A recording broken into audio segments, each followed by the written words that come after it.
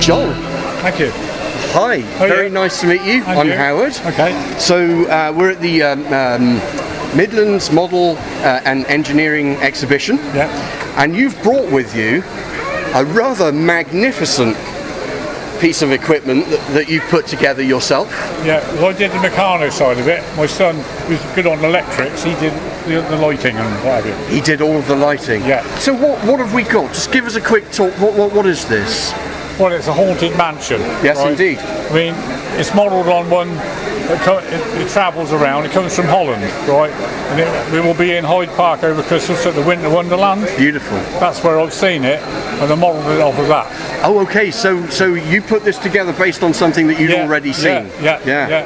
And approximately how long did it take you to put this together? 2.5 years on and off. Yeah, about that. Well, that's a good time. So weekend work mainly? Oh yeah. As and when you feel like it. Yeah. Okay, fantastic. Yeah.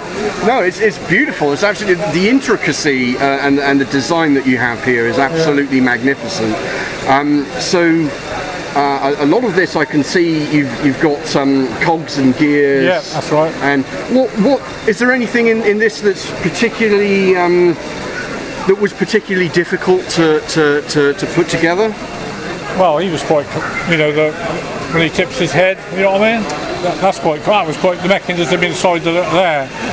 And also, I know it looks simple, but to work that out, the climbing man to work, not the string side, but just to make him work.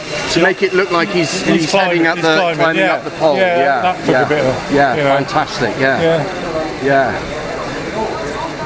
And this is all powered by, I can assume, a little transformer and some low power motors. There's one motor in there, which you can see by these shafts, is more or less driving all these bits and bobs. So you've got pretty much one motor with many drive shafts springing out in many different directions. You got it, yeah. It's absolutely beautiful. Well, thank you. It really is. It's quite a marvel. Yeah, very, very, very good.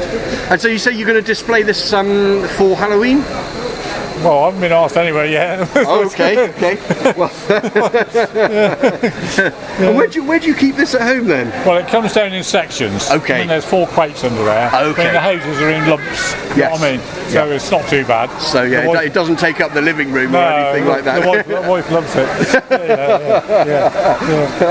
Everybody else loves it. I can say that. This is the first thing that my wife saw when she came through the door. Was like, this is amazing. Yeah, absolutely. Yeah. No, it's really beautiful. Thank you very much, John. Thank you very much. Fantastic. Thank you. Fantastic. Cheers, Great work. Thank you. Great work. Thank you.